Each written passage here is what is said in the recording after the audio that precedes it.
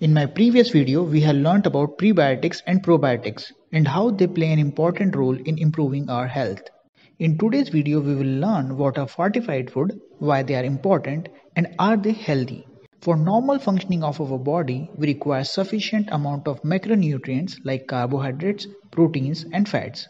However, our body also requires some micronutrients such as vitamins and minerals for our enzymes to function, cell to divide and grow, and other critical functions.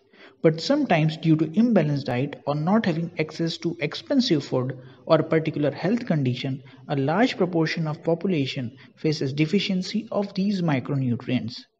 One way of overcoming the problem of micronutrient deficiencies is by adding additional nutrients to the food which are either absent or present in very low quantities. This process is termed as fortification and the food is called as fortified food. It is a cost-effective and proven way to address the challenges of micronutrient deficiencies. Fortifying milk with vitamin A or D, salts with iodine, flour with iron, vitamin B12, folic acid, or dietary fibers are some of the popular examples of staple food we eat that are fortified for various micronutrients.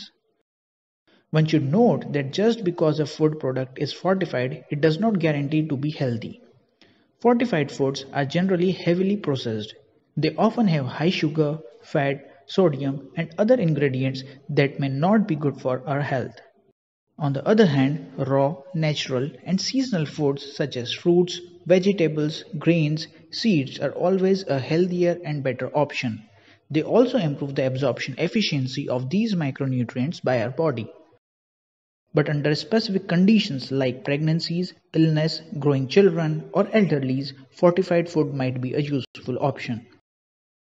You were watching Health and Nutrition series of XploreBio. If you find the information useful, do share it with others. Comment below for your queries and requests. Subscribe to get notified about my latest uploads. Check out my playlist on research, publishing, markers, genomics, plant tissue culture, and lot more. Thanks and see you in my next video.